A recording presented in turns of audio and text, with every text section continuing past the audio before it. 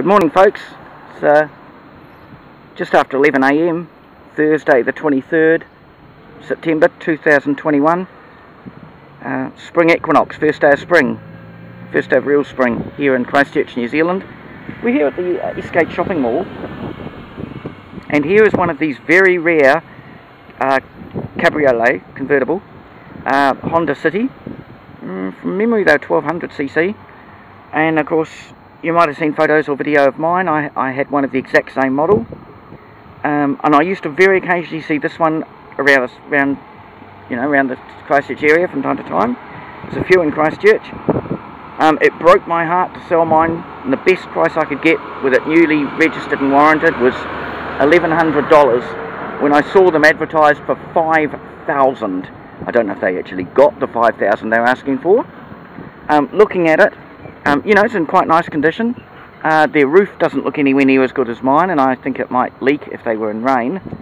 Mine had a waterproof roof even when it was raining, but it does look in very nice condition. I like that colour on it.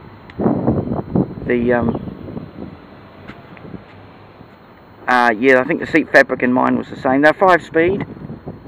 Having a close look at it now, my roof was definitely better.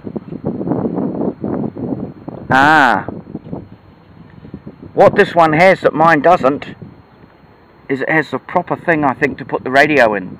I had to fashion a radio cradle because previous people had taken the factory radio cradle and thrown it away for some reason I do not know, because they're idiots obviously, earlier in its lifespan, maybe a lot earlier than I got it, and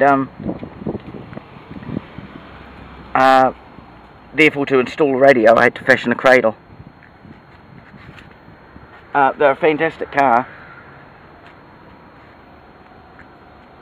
The boot is tiny. I think they have an ugly looking back end and a pretty looking front, but it was my daily driver for 8 years, and fantastic car. 40-ish miles per gallon. Mine had air conditioning that still worked. It didn't work as good as brand new. Yeah, so there you go.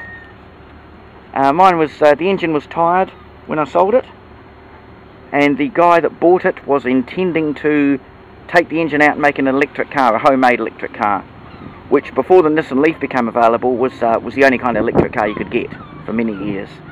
And that's one reason why I bought that car originally, because it would have been a good candidate for an home electric conversion. But there we go, Honda City Cabriolet, a 1986 model, same year as mine was, according to its registration, imported into New Zealand in '93. And actually that's when mine was imported in, I think, '94. Mine was a Jap import, so JDM, a lot of people talk about, Japanese domestic market. Honda City Cabriolet, there we go, folks.